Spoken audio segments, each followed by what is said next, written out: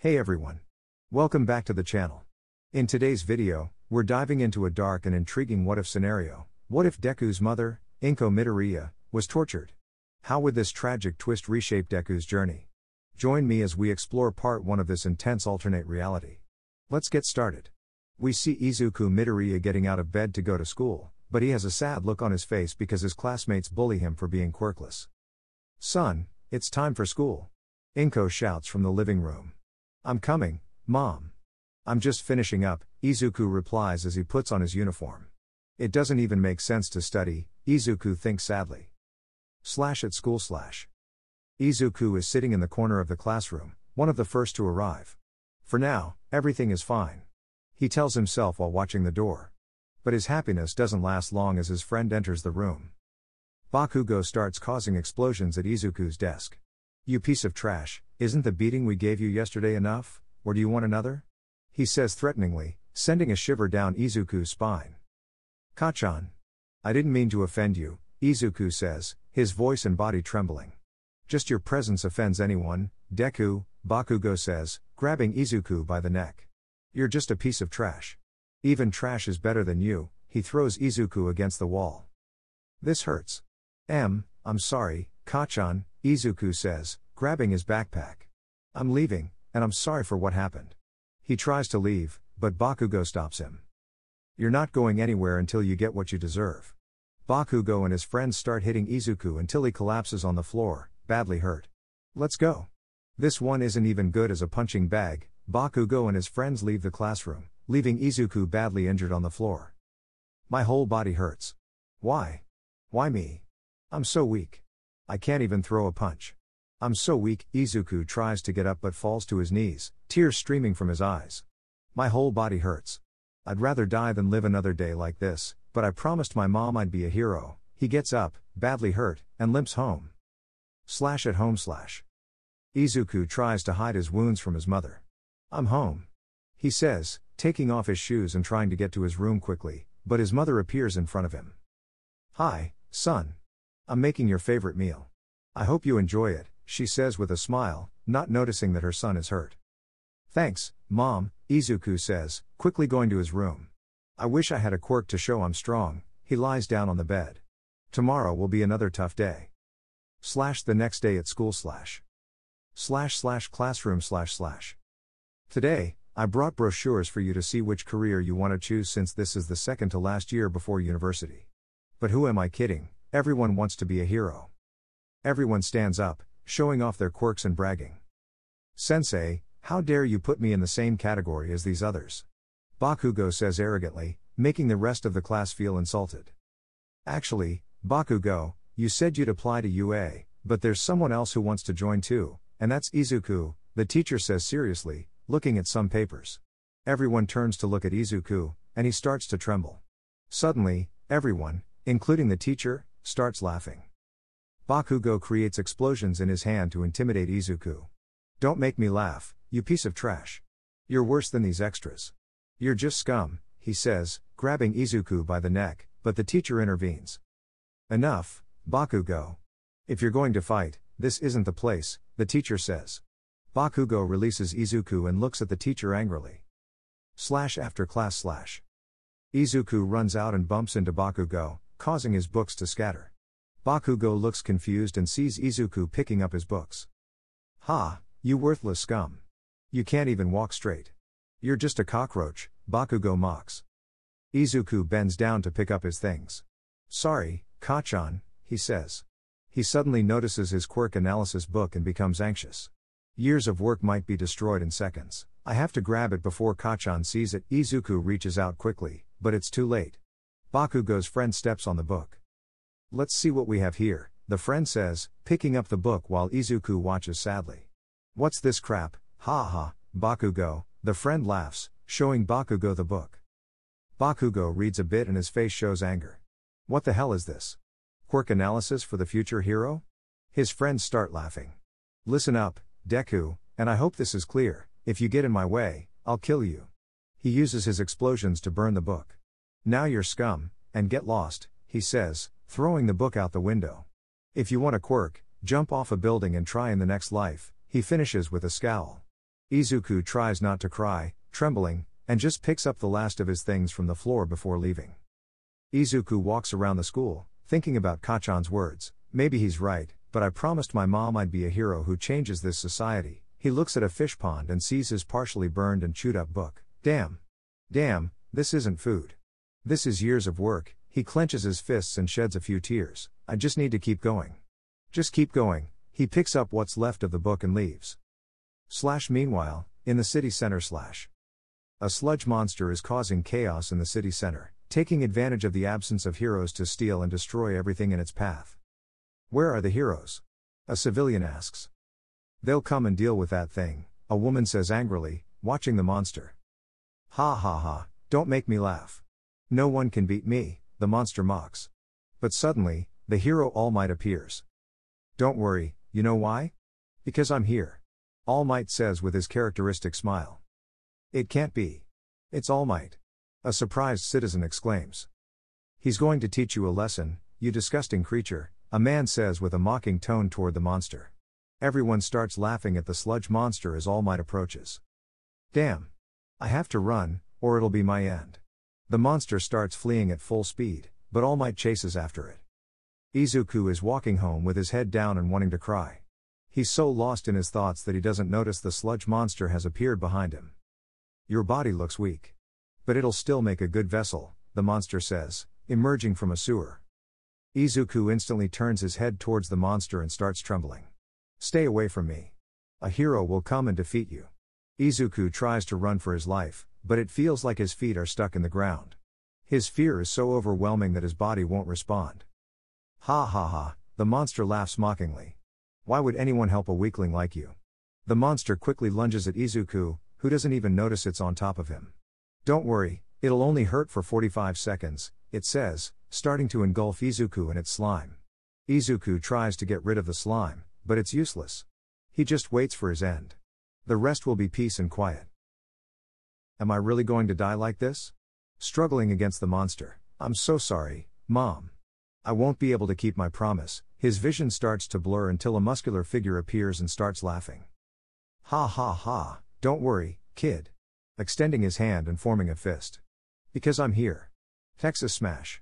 All Might delivers a powerful punch into the air, creating a massive gust of wind towards the monster. What the hell, the monster thinks, trying to hold on so it doesn't get blown away, just one punch in the air. What power, the monster can't withstand it and explodes, sending Izuku flying unconscious. Hey, kid, wake up. All Might slaps Izuku's face. Wake up, kid. Izuku reacts but wakes up confused. What happened? He looks around, feeling like his head might explode. Where am I? Then he sees the muscular figure in front of him and recognizes it. Hey, All Might? Izuku leaps up in excitement.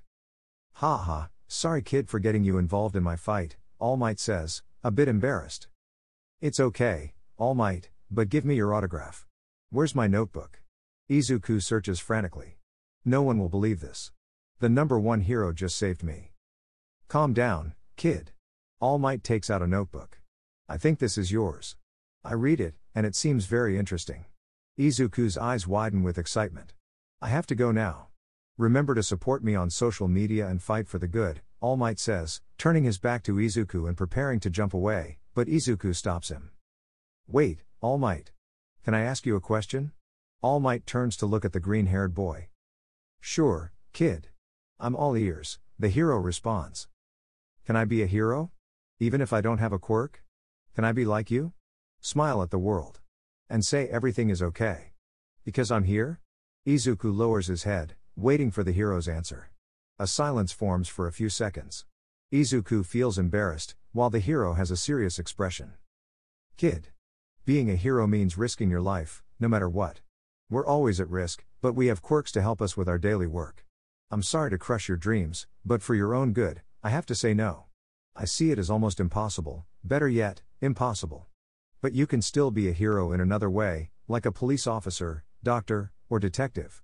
You might not have the same spotlight as a hero, but you'll still be fighting for good, the hero responds. He speaks honestly, but for Izuku, it feels like his heart has been stabbed. It's as if half of his life has disappeared. All Might. Thank you for your answer. Izuku says, struggling to hold back tears, his hair covering his eyes. I'm really sorry, kid. All Might leaps up high and notices a hole in his pocket. He catches a falling bottle. That was close. I don't know if I was too harsh with that kid. I just said what seemed right at the moment, All Might thinks, but suddenly starts coughing up blood. Damn. It's time. He lands on the rooftop of a building. Izuku is crying uncontrollably in his room. His mother is at work, and he doesn't know what to do. Thoughts flood his mind. Piece of trash. I'm sorry, son. I'm so sorry. You're just scum. Sorry, kid, you can't be a hero. And what now? My number one hero just told me. I can't be a hero. I'm doomed to be useless. Just a Deku, he says to himself as his tears increase. The next day / in class / Izuku appears very down. There's no life in his eyes, as if all hope has vanished, and the whole class notices, as if something in his life has been destroyed. Damn nerd. What are you thinking about? Bakugo grabs Izuku by the collar. Izuku just lowers his head, making Bakugo angrier. Damn piece of trash, answer me while I'm talking to you, Bakugo says, making explosions with his hand. Kachan, if you're going to hit me, do it. Half of my world died yesterday, Izuku says coldly and seriously. Bakugo feels a shiver hearing these words. He no longer sees the old Deku, who was fearful but cheerful and full of hope. Now he sees someone who seems to want to die. Bakugo releases Deku and turns away. What happened to him? Bakugo is shocked by Deku's attitude. Izuku remains silent. Somewhere in Japan, laboratory / A doctor who has been watching Izuku for several days says. Perfect.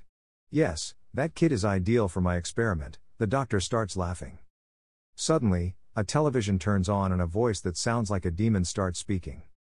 Doctor, how's the project going? A chilling voice asks. Everything is going perfectly, the doctor replies. I just need that kid, he says, pointing to a camera showing Izuku.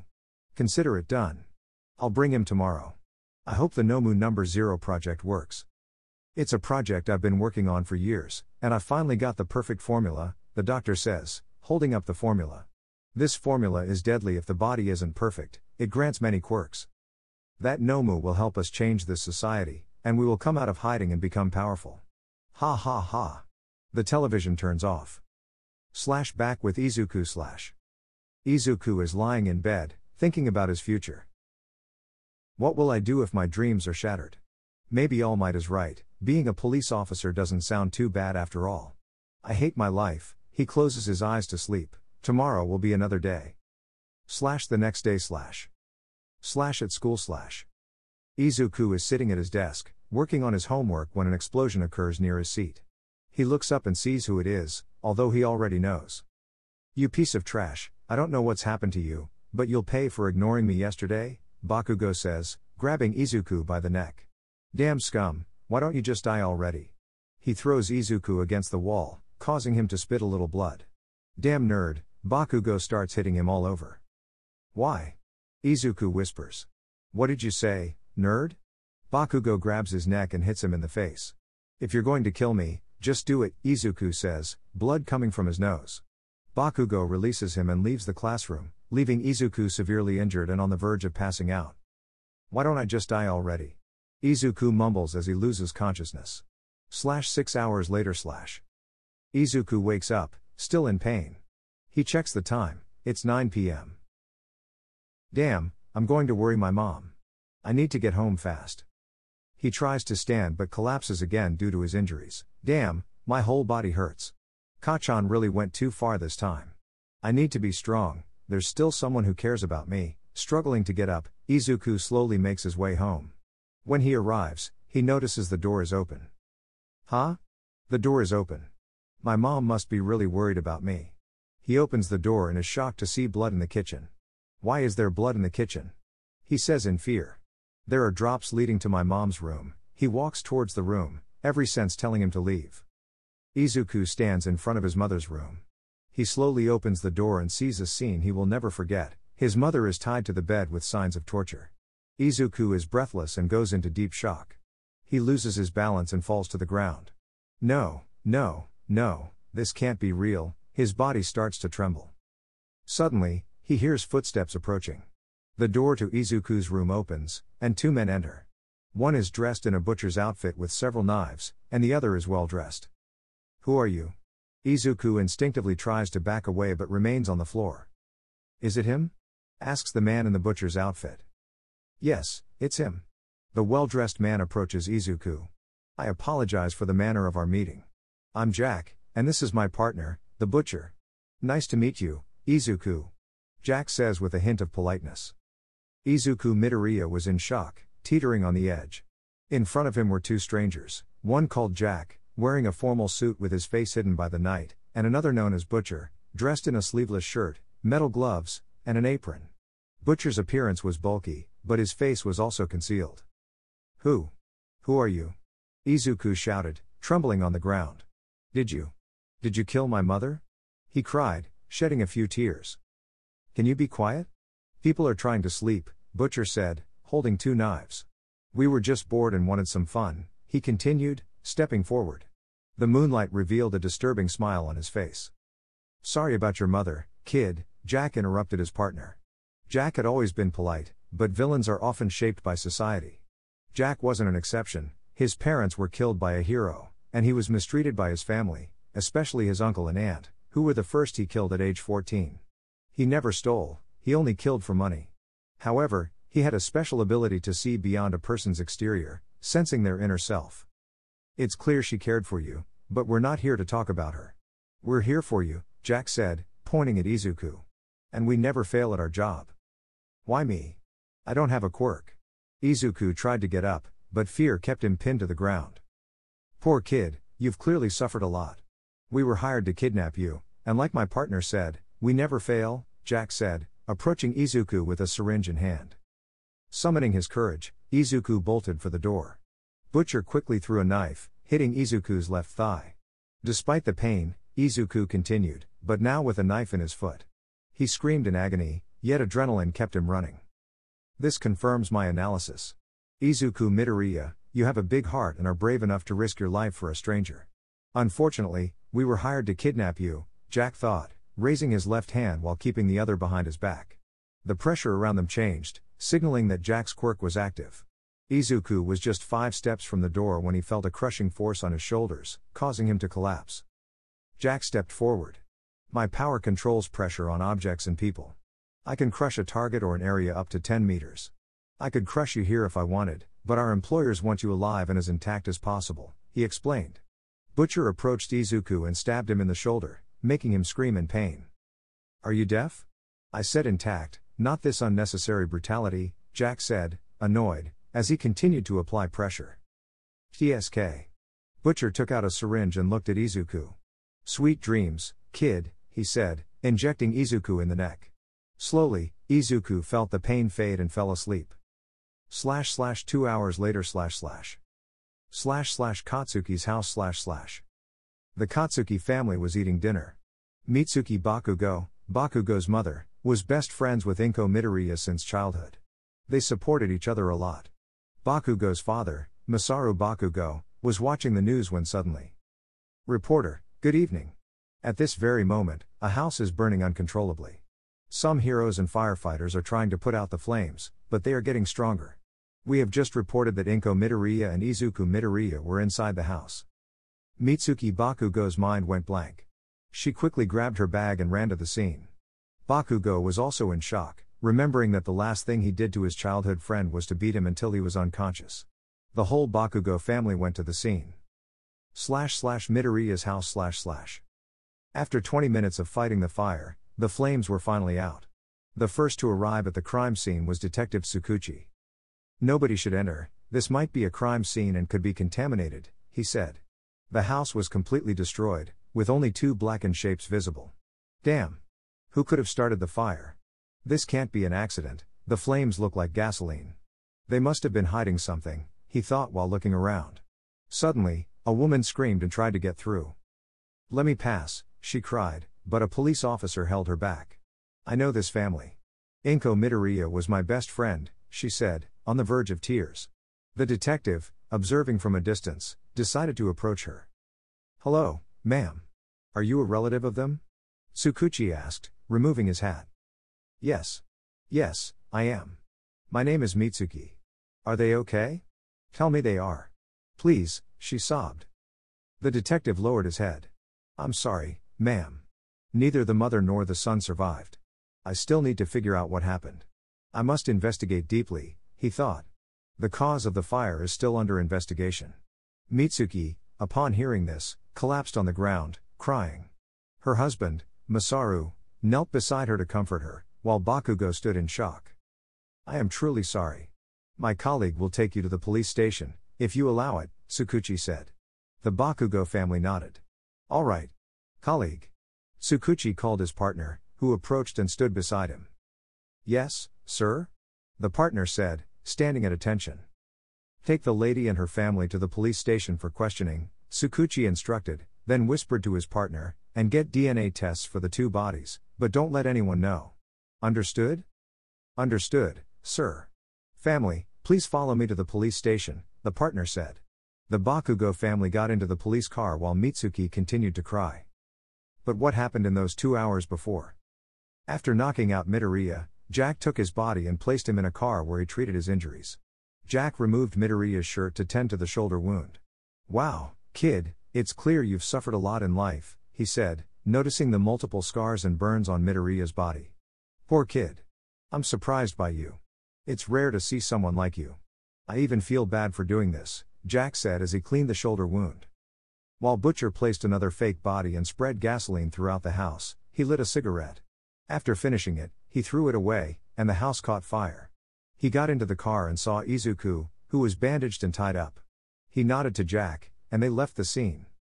// present time / abandoned warehouse / Jack and Butcher were resting in the car, waiting for their contact to arrive. Suddenly, a purple portal appeared, and a figure emerged, covered in a cloak with hands on it. The portal transformed into a man with yellow eyes and a purple body. Hello, I'm Shigaraki, and I'm here for the package, he said with a smile. And my companion is Kurogiri, he added, pointing to the mentioned person. Hello, gentlemen, Shigaraki greeted with a nod. I don't care who you are. Just give us the money, and we'll give you the package, Butcher said. First, let me see the package to ensure it's still alive and in good condition, Jack said. He opened the trunk of the car, revealing the unconscious Midoriya, bandaged on his leg and shoulder. We've done our part. We brought him alive and in the best condition possible, Jack said calmly. Shigaraki was silent for a moment. Unfortunately, I didn't bring the money, he said mockingly while looking at Butcher. The air grew tense. Butcher pulled out a knife and pointed it at Shigaraki. Don't mess with us, or you'll pay dearly, he warned. The silence was interrupted by the sound of a small rock falling. Butcher went on the attack. Shigaraki got into a defensive stance, and Kurogiri also prepared himself. Butcher lunged at Shigaraki with a quick move, but Shigaraki dodged the knife and touched Butcher's face with his 5 fingers. Butcher instantly died, while Kurogiri created portals to immobilize Jack by breaking his hands so he couldn't use his quirk. Jack fell to the ground but maintained his elegant posture. Hee, you're filthy, but I know something. What you're trying to do with that kid won't work because his soul will always be a hero. Why don't you just die? Shigaraki said, putting his hand on Jack's face, making him disappear. Sorry, there shouldn't have been any witnesses, he said with a disturbing smile. Kurogiri, get the kid and take us out of here. Kurogiri nodded and opened portals to retrieve Midoriya, while Shigaraki stepped into a portal along with Kurogiri. / police station / At the police station, the Bakugo family was giving details about their family members. They had already interviewed Bakugo's parents, and now it was Bakugo's turn. Hello, Bakugo. I'm Detective Tsukuchi, he said with a slight smile. Hello. Bakugo responded simply. Let's start with the questions, Tsukuchi said, pulling out a notebook. What was Midoriya to you? Bakugo sighed. When we were 4 years old, we were best friends until they told him he was quirkless. I see, Tsukuchi noted. And what did you do when you found out? Bakugo lowered his head. When I got my quirk, I became very arrogant. I felt superior, especially to Izuku because he had no quirk. I started to see him as worthless and began insulting and hitting him. Tsukuchi stopped writing and looked at Bakugo in silence for a moment. He sighed and asked, Do you regret what you did? Bakugo clenched his fists and remembered the last time he saw Deku. Yes, he replied, tears welling up. What was the last thing you did before he died? The detective asked, staring at the gray-haired boy. Bakugo was silent for a few seconds, then sighed, letting some tears fall. I hurt him badly. I was a coward and had no mercy on him, he said, crying more. Calm down, kid, Tsukuchi said, placing a hand on Bakugo's shoulder. No one blames you for his death, he tried to comfort him. But before he died, the last thing he saw was a severe beating from his childhood friend, Bakugo said, struggling to hold back tears. Calm down, Tsukuchi said, pulling out a notebook from his bag. I managed to recover this, he said, showing Izuku's notebooks where he had written down the quirks of each hero. I bet he would have wanted his childhood friend to have these. Bakugo took the notebooks and noticed his own analysis inside. Seeing how detailed it was made Bakugo start to cry. I was such an idiot, he whispered, covering his face with his hands. Calm down, you can go now, Tsukuchi said, pointing to the door. Bakugo stood up but turned to look at the detective before leaving. Before I go, Bakugo asked, can I ask you something? Sure, you can ask me anything, Tsukuchi replied, watching Bakugo. Can I still be a hero even though I insulted and hit my childhood friend, and abandoned him when he needed me? Bakugo asked, tears streaming down his face. Tsukuchi stood up and placed his hands on Bakugo's shoulders. Kid, we're all human. We make mistakes.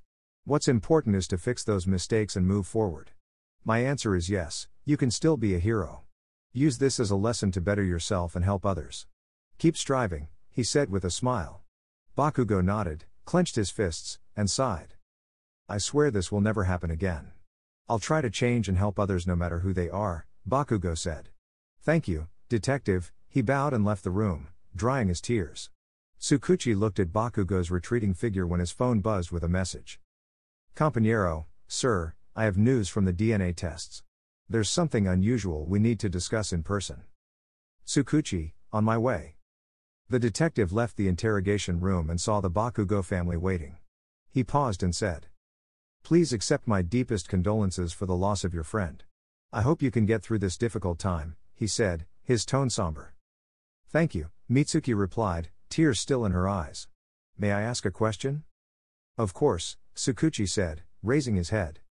When will we get Inko and Izuku's bodies? She asked, her eyes serious. Don't worry, you can come by tomorrow to collect them. The police station will cover the cost of the funeral and burial, Tsukuchi assured her.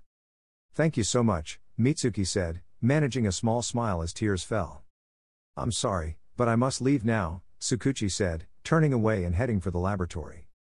// elsewhere in Japan // Shigaraki and Kurogiri arrived at a laboratory surrounded by Nomus capsules. You took too long, Shigaraki, a figure said, looking at Shigaraki. I'm sorry. The contractors didn't make it easy, Shigaraki responded, looking at the doctor. It's fine, as long as you brought the boy, the doctor said. Kurogiri opened a portal, and from it, the unconscious green-haired Izuku appeared. Perfect, I can finally complete my project, the doctor said, observing Izuku on the floor. Put him on a bed. We need to wait for him to wake up. / police station laboratory / What did you find, partner? Tsukuchi asked. The body of Inko Midoriya shows signs of torture and was apparently tied up. As for Izuku's body, it's a fake. It's actually a criminal who escaped from prison a month ago, his partner replied, checking the test results. So, Izuku Midoriya wasn't killed but kidnapped. But why? According to the reports, neither Inko nor Izuku owed anyone anything. This goes beyond a simple robbery or murder. Let's keep this case confidential. It's more complex than we thought, Tsukuchi said as his partner handed him the papers and left the room, leaving Tsukuchi deep in thought. / the next day / Izuku Midoriya finally woke up. My head hurts so much. Where am I? He looked around. My mother, he remembered finding her. That image would never leave him. Tears started to well up in his eyes. Suddenly, the door to the room opened, and Izuku panicked. Hey, you're finally awake, said a voice Izuku recognized immediately. The light in the room was turned on, revealing the figure's face. Why you? Izuku started to sweat, realizing who it was. You're the doctor who told me to give up. What am I doing here? What do you want from me? With each passing second, Izuku's fear grew. Garaki, The doctor said, "My name is Garaki. Don't worry, you'll get your answers in time. For now, just rest a bit more. I'll see you this afternoon." He left the room, leaving Izuku alone in the dark. His body still ached, and he couldn't sleep. Every time he closed his eyes, he saw the image of his mother. / later that day / police station / Mitsuki waited to collect the bodies of Inko and Izuku Midoriya. "Good afternoon, ma'am," Tsukuchi said with a nod. Mitsuki looked exhausted, with large dark circles under her eyes and her eyes red from crying. "Hello," she replied weakly. Tsukuchi felt a deep sympathy for her. He took a deep breath. "I'm very sorry for your loss. The bodies are in the caskets, ready for the final farewell. However, you won't be able to see their faces for obvious reasons," he explained, watching as Mitsuki shed more tears. "As long as we can say our goodbyes at the funeral," she said, wiping away her tears. "All right, let's go. They must be waiting," Tsukuchi said, and they headed toward the funeral. / elsewhere in Japan / After resting and easing his pain a bit, Izuku tried to get out of bed but found himself pulled back by a chain. "What?" he wondered, trying to free himself with no success. "Why did they chain me?" Just then, the door opened, and the lights came on, revealing Garaki with a small TV. "Sit down, Izuku," Garaki instructed. Izuku sat down reluctantly. "What do you want from me? How did I get here?" A voice said, "Hello, Izuku." Izuku felt a shiver run down his spine. Who are you?" he asked, trembling. "Forgive my manners," the figure said. "I'm all for one. Don't worry, I won't harm you like the others." Izuku asked, "The others?" "Yes, the ones who were supposed to be your friends," All for One said, showing a picture of Bakugo. "Even your favorite hero betrayed you," he added, showing a picture of All Might.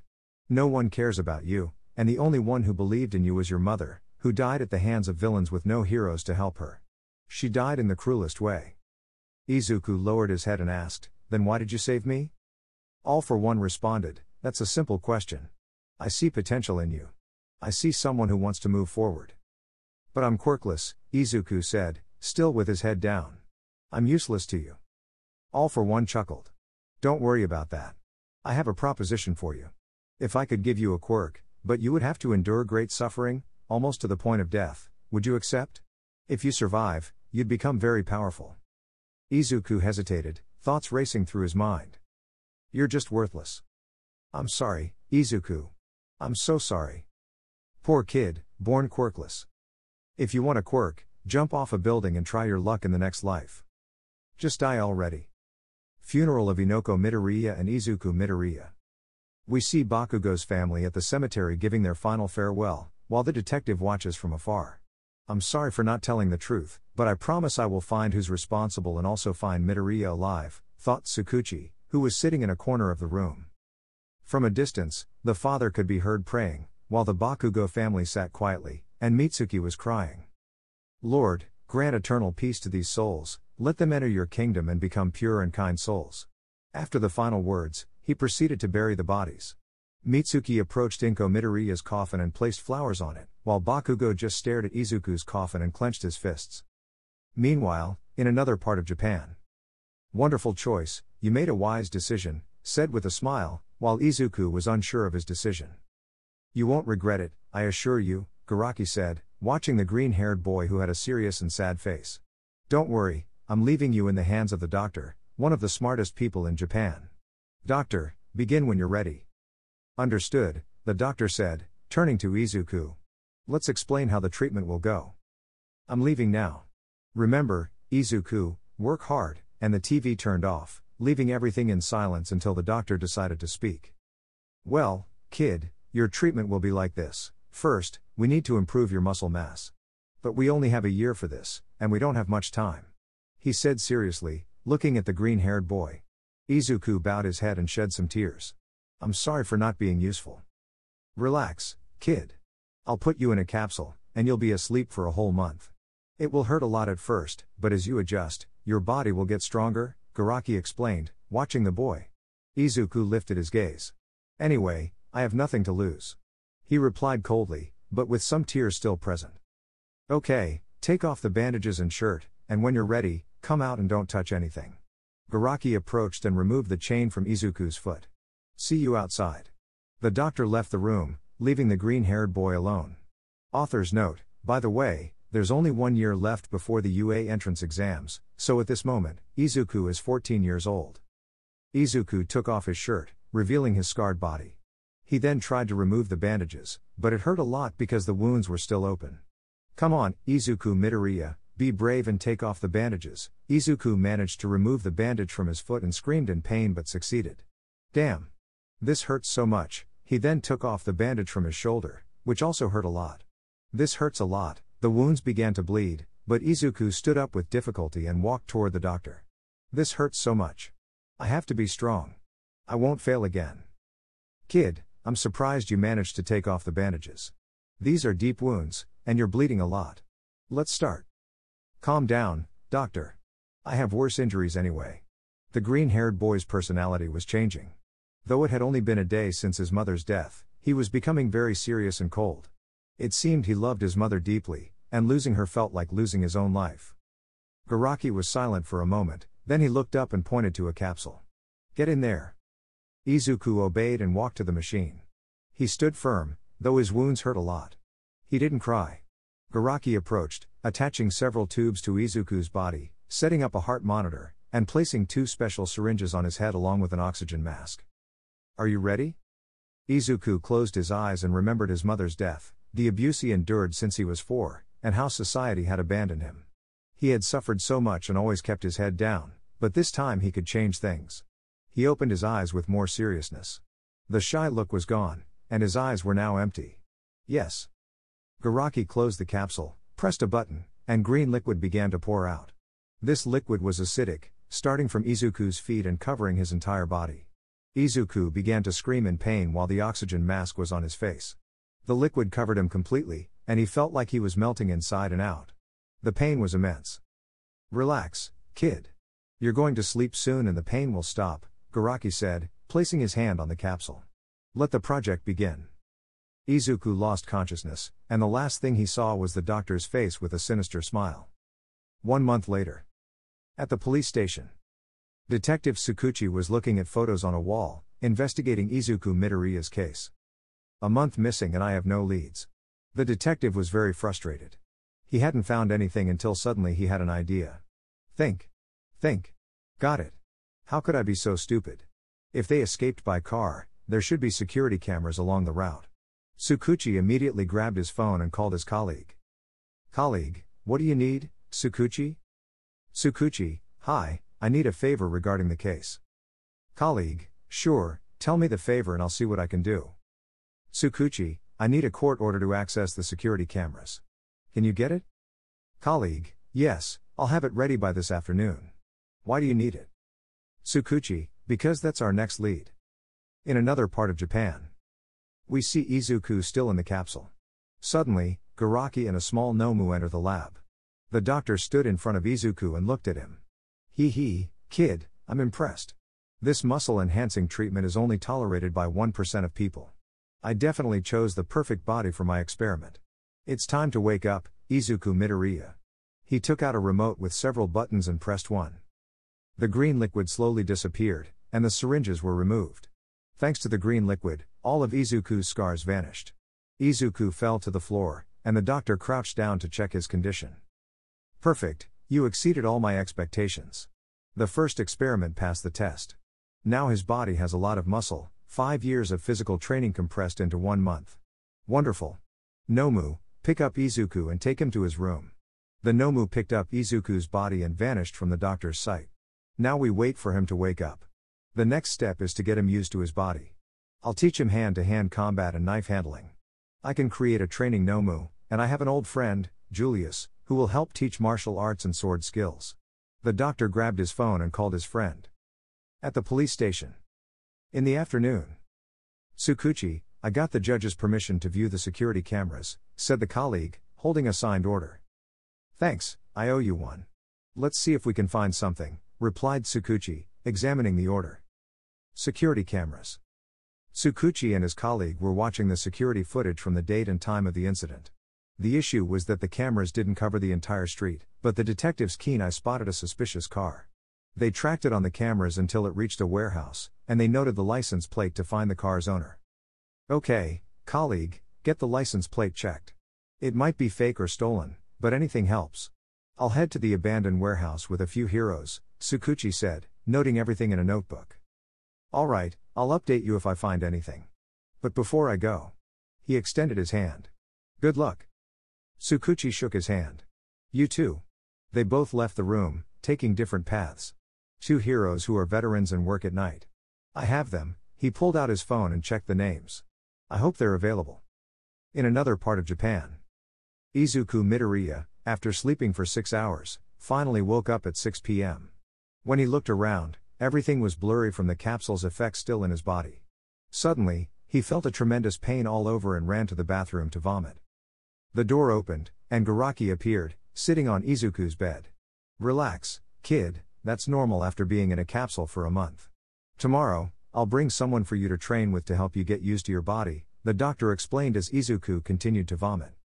After stopping, Izuku looked up and wiped his mouth. "Who is this friend?" His head was still spinning. "I hate this feeling." He twisted his head to vomit again. "Don't worry about it. You'll meet him tomorrow. In the meantime, take this." He tossed a pill for dizziness to Izuku. Garaki then got up and headed for the door but stopped and turned back. "Rest up, tomorrow will bring another challenge." He left the room. Who could this friend be? Izuku got up from the floor and looked in the mirror. His physique had changed dramatically, now very muscular, but his eyes had lost their emerald color and looked black and lifeless. His personality had also become cold and serious, though he still wanted to be a hero. However, he knew it wouldn't be easy anymore. Izuku shook off his daze and his next goal was to put on some clothes. As he dressed, he looked in the mirror again. "I look ridiculous," he said to himself. At the abandoned warehouse, Tsukuchi stood with two heroes. Gran Torino. Quirk, Jet. Gran Torino can shoot air from the propellers on the bottom of his feet, giving him incredible jumping ability. However, he can only use the air he has breathed in and can't propel himself very far into the sky. Eraserhead. Quirk, Erase. Erase allows him to nullify the quirks and abilities of his targets simply by looking at them. We see Tsukuchi and the two professional heroes examining the abandoned warehouse outside of Japan. According to the cameras, this was the last place the car was seen. "Hello, heroes. Thanks for coming," Tsukuchi said with a nod. "I hope it wasn't too much trouble to bring you here. You're some of the few who had some free time. First, it's no trouble at all. It seems you have your reasons. Second, I don't really have free time. I just asked Director Nezu for permission," Aizawa explained with a sleepy tone. "Since you brought us here, I assume it's because you have a lead, or am I wrong?" the veteran hero asked, looking at the detective. "You're right, Gran Torino," Tsukuchi said, looking at the hero. "According to the cameras, this is where Izuku was taken, and he hasn't been seen since." He turned his back to the heroes and looked at the warehouse. "So there should be a clue here about who kidnapped him." He pointed to the warehouse. "I see. So what are we waiting for? Let's go inside," Aizawa said, walking cautiously toward the entrance, unsure of what they might find inside. Opening the door slowly and carefully, he didn't see anything dangerous, so he sighed in relief and opened the door fully. Inside, they found an abandoned car, some bloodstains, and signs of a struggle. "It looks like they tried to destroy the evidence. They couldn't get rid of everything, but they managed to complicate things," said the veteran, examining the floor and the bloodstains. "There was a fight, and something tells me someone died." He looked around. Eraserhead crouched down to examine the floor and the evidence more closely. "There are signs of a fight. It looks like it was a 2-on-2 situation, and it seems one person died while the other two must have escaped with Midoriya," he explained in a sleepy voice. The detective walked over to the car and checked it thoroughly. Unfortunately, he found nothing except a rope. "There's nothing here, but they used ropes to restrain the kid," he said. Aizawa got up from the floor, and suddenly a light reflected into his eyes, blinding him for a few seconds. "Damn!"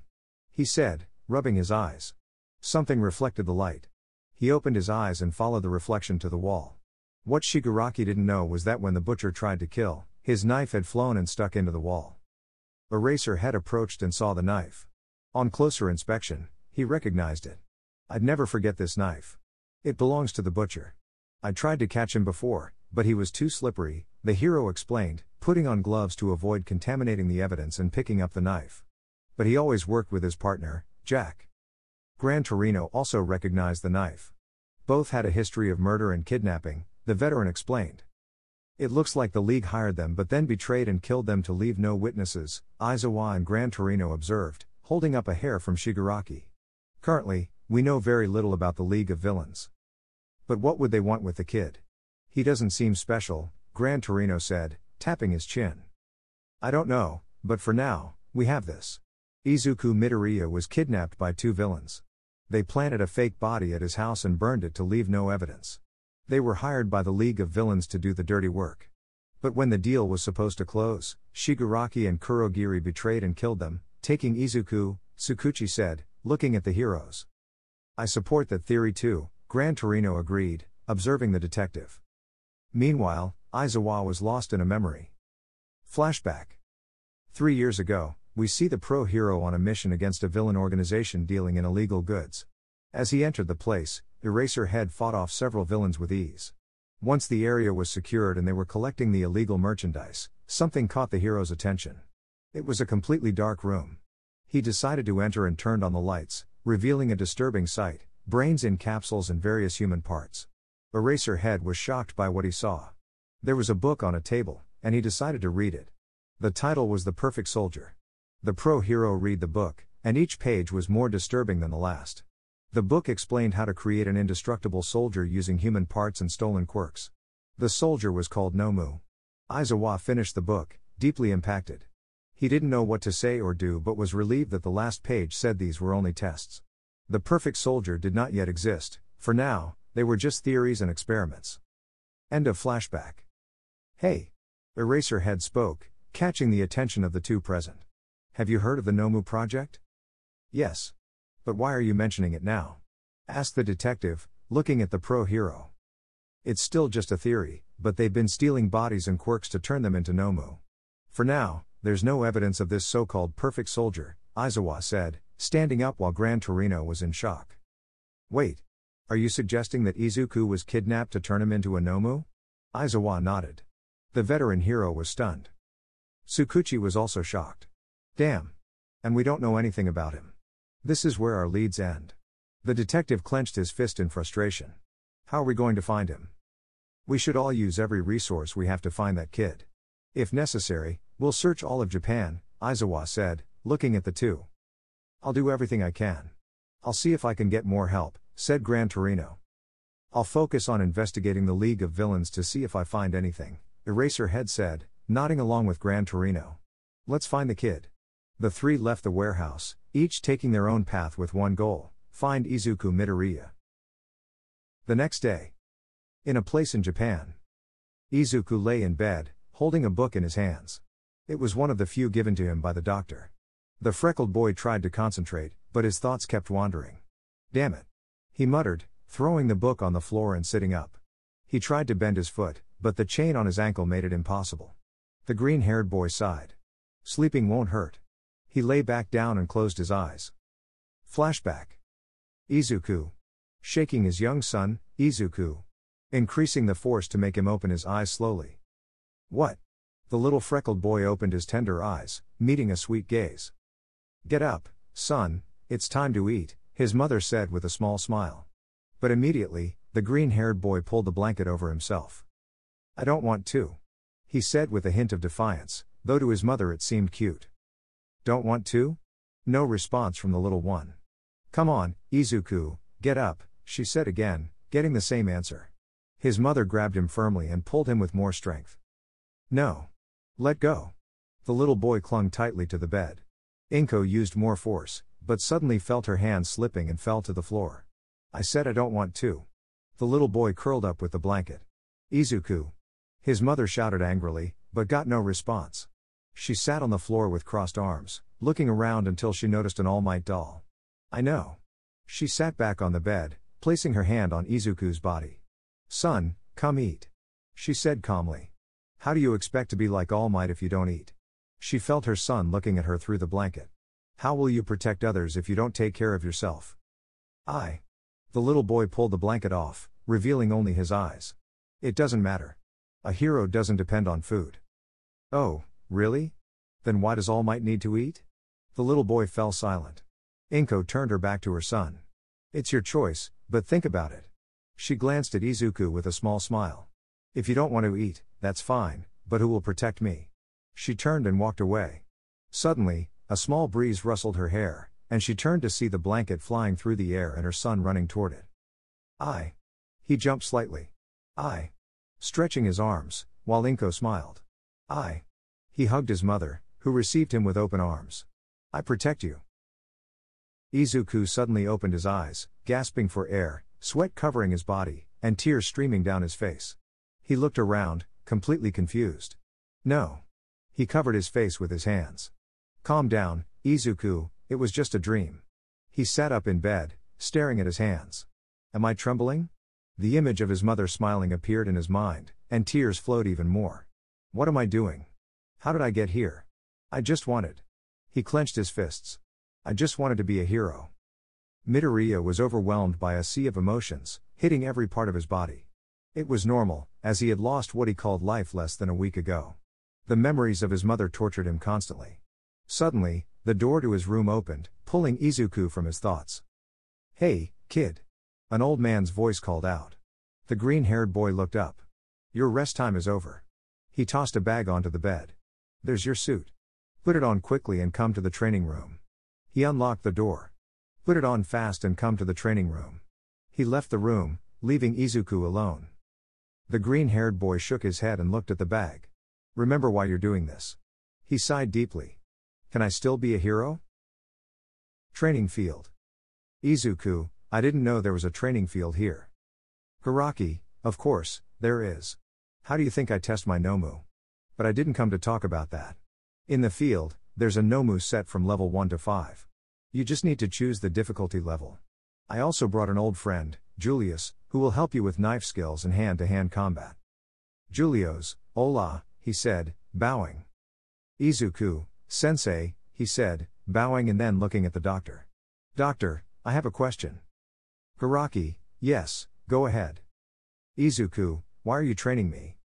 Garaki, first, to help your body adjust to your new muscular form. Second, remember who saved you, and we're also giving you quirks, so you owe us favors. Izuku, yes, you're right, doctor. I'm sorry for asking. He said apologetically. Garaki, it's okay. Now, it's time to train. You have 1 week, and after that, the final test for your quirks will begin. 1 week later. Izuku has spent the entire week training with Julius and the practice Nomu. Although the Nomu wasn't too strong, level 5 was the most dangerous, comparable to a common pro hero's power. For Izuku, who was still adjusting to his new body, it was very painful. Fighting Julius always left him with scars. Today is the last day of training. Izuku stands in the middle of the training field, holding a katana, sweating and bleeding.